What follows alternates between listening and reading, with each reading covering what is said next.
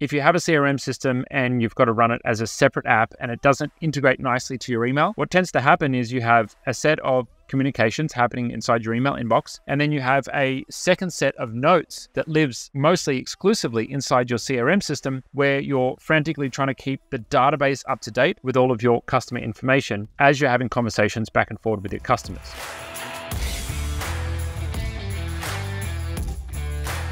What would be the advantages and disadvantages of having a CRM that is based in your email, like Streak and Copper, over one that is not, like Hubspot or Zoho?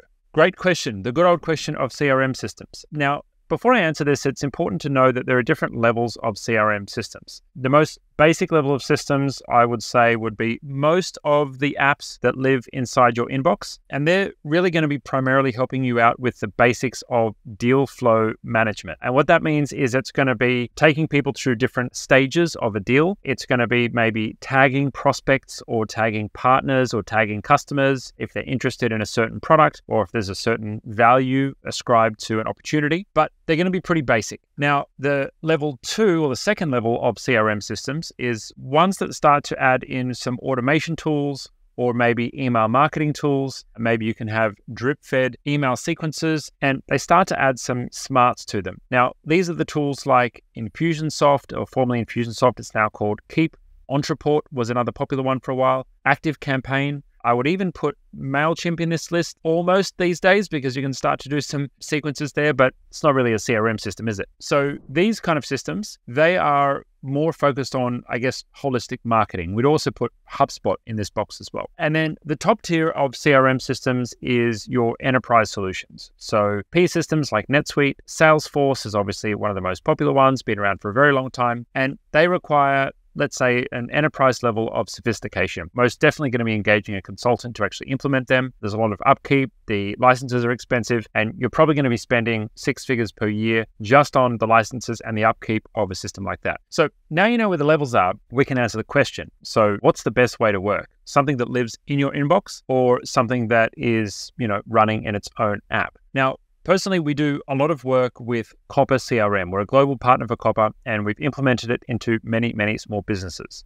And Copper, I'd kind of put it between category 1 and category 2. It does, work right out of your email inbox, and it's a basic CRM system, right? It does basic deal flow, pipeline management, customer records, but Copper's got a couple of really cool features that I like. Number one, it's deeply integrated with Workspace. And for a long time, they basically designed the app to be as closely integrated with Google as possible. And I thought for a long time that Google was going to buy them. Frankly, I'm surprised they haven't so far. But anyway, Google's Google. They make funny choices sometimes. But what Copper CRM also gives you is the ability to send basic email campaigns right from within the CRM system. So that's pretty cool. It doesn't have the sophistication of some of the other level 2 apps like automated email sequences where you can track clicks and automatically have people funnel through different goals based on the actions that they take. But what it does let you do is, because it is connected to your email, it automatically ingests a lot of content into its brain. Now, I share that with you because that's an example of what I would call a best-in-class AI-driven CRM system. And many of the other apps have not quite caught up to where Copper are. And it's one of the reasons why this is one of the only apps that we implement in the CRM world for small business owners.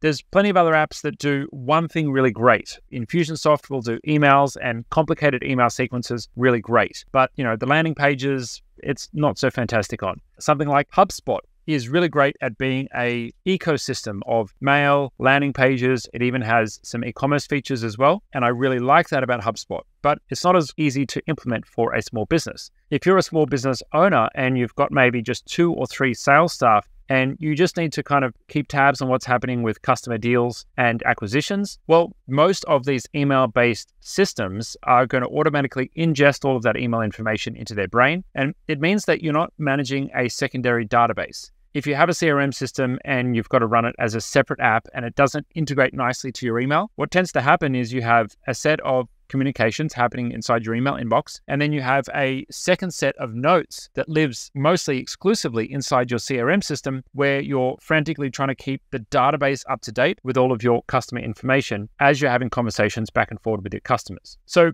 I think the fundamental question to ask yourself when choosing what system is best for you is, where are you doing most of your work? Are you sitting in your email and processing and managing customer inquiries all day? Well, in that case, you may choose a CRM system that's an overlay over your inbox, something like Streak, something like, can't say, I don't think Pipedrive does it these days. I know that Copper lives inside of Gmail, right? And it's got a little widget on the right-hand side, pulls in all your Gmail emails. There's a number of different options that are there, right? So if you're looking for something that is fully fledged or has, let's say, more sophisticated automations, more sophisticated platforms to build on. I didn't mention Zoho, but I'd put that's kind of somewhere between category 2 and category 3. Like, it's got a lot of those enterprisey features of being able to build on the platform and build out quite sophisticated workflows. But you basically got to live outside of your email there if you're managing a system like that.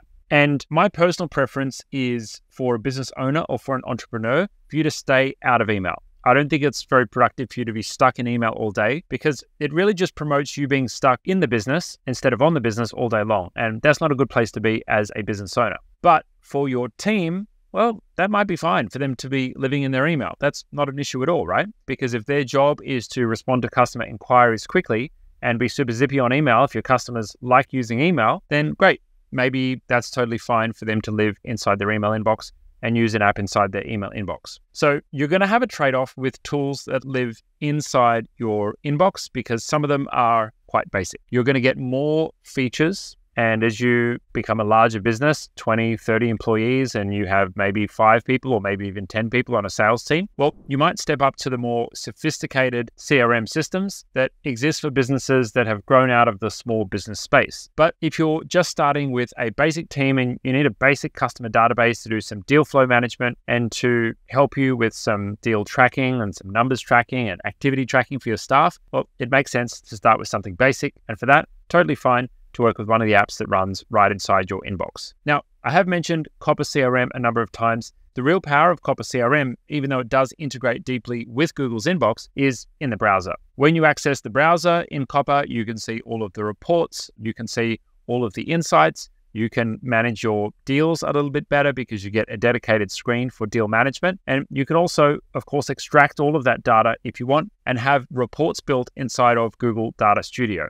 And so that's our recommendation for small businesses who want to have the integration with Gmail and basically have all of the data automatically collected from your Gmail into your CRM system. But that's my thoughts on the CRM landscape if you're deciding to choose between the two, either working in your Gmail or working in a dedicated app. If you like this content, please hit subscribe and hit the bell notification so you can be notified when we go live or drop new content on the channel. Now, if you'd like to connect with us, hit us up on social media or join our free community group. All the links to that are right below this video. If you'd like to learn more about Google Workspace and the technology ecosystem, you can join our free Genius Academy by transferring your billing across to itGenius. Or you can join a Workspace Basics Bootcamp. Now, if you're a business owner and you're interested in an audit on your technology stack or your Workspace account, or you're looking to do a project in the tech world, well, you can take advantage of our free consultation. And if you need help right now, then consider joining Concierge or taking up a quick fix with our team for professional support for your tech stack.